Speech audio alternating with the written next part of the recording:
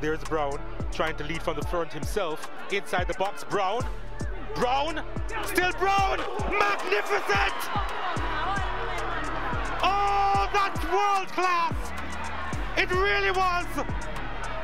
You want these youngsters to show the skill, but with the skill, the finish, and he'll never replicate that again. Insanely good, and Kingston College with a 2-0 advantage. What a way to score your first goal of the season. Kelvin Brown had been causing problems on the right-hand side for the duration of the second half so far. Just look at this, waltzing past the camper down defenders. Thought it was a heavy touch. Oh, just rose it past. Good intuition as well by Brown, and then the topo past Clark, who certainly was beaten for pace. He did well there. Williams taken down. Fired! What a finish! What a finish from the substitute!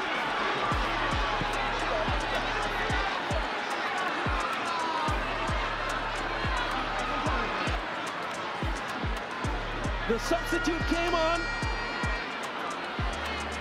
and he has brought Excelsior in the picture.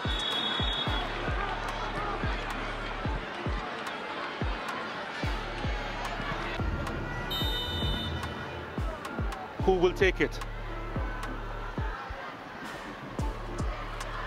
It is Mackenzie!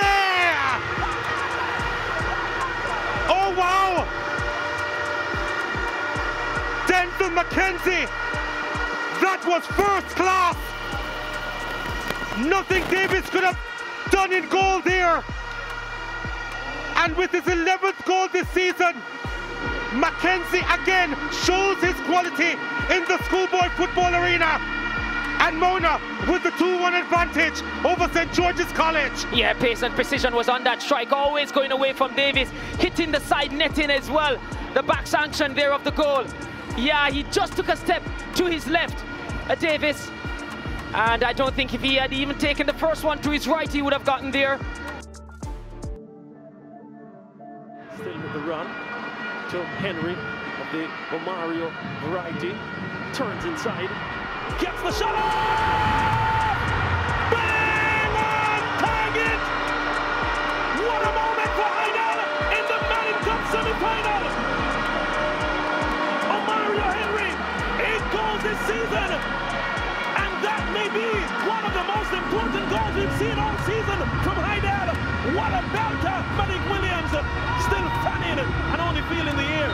Yeah, all he got was thin air, but I tell you what, so often we see strikes from that angle and we say too acute. But trust me, that had pace and it had precision on it.